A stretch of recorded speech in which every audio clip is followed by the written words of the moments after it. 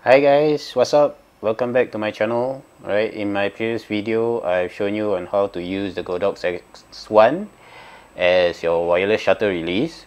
Alright, so in this video I'm going to show you on how to use your Godox X1 with a Nikon Speedlight SB910. Alright, please note that this method might be able to use for the Canon or Sony. However, I haven't tried that yet. Alright, but you might want to take note and try it on your Canon or Sony Speedlights itself. Right. I did a few tests before coming on live on this video. Alright, on the Godox X1. Sadly to say that the trigger only functions as a wireless trigger, meaning it only helps to trigger the flash as and when you press your shutter button. However, it does not allow us to control the power from the transmitter itself.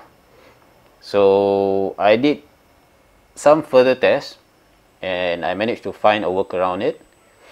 Okay, so pay close attention to this video. Alright, I'm going to show you and hope you're able to enjoy your shoot. Alright, so let's turn on the transmitter and the receiver first, since that's what it says in the manual. Right, and right now we're going to turn on the DSLR and the Speedlight. Okay, when you turn on your SB910, set it to master. Set it to the highest level switch, which is the master.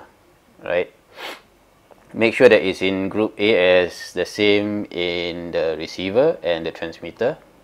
Both the receiver and transmitter right now is in group A, channel 1. Alright, so make sure you have the same settings for the master itself on the Nikon Speedlight SB910. Set to group A, channel 1, TTL.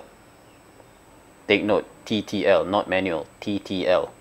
Right, so right now the flash power on the transmitter itself is 1/128. Let's do a test. Right, it's very little power. Now we are going to increase to full power.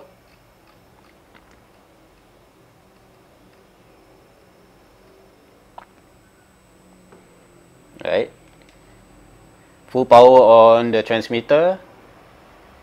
Check it out, it's bright. Right, so this is the way that you can control the power of your Speedlight using the Godox X1.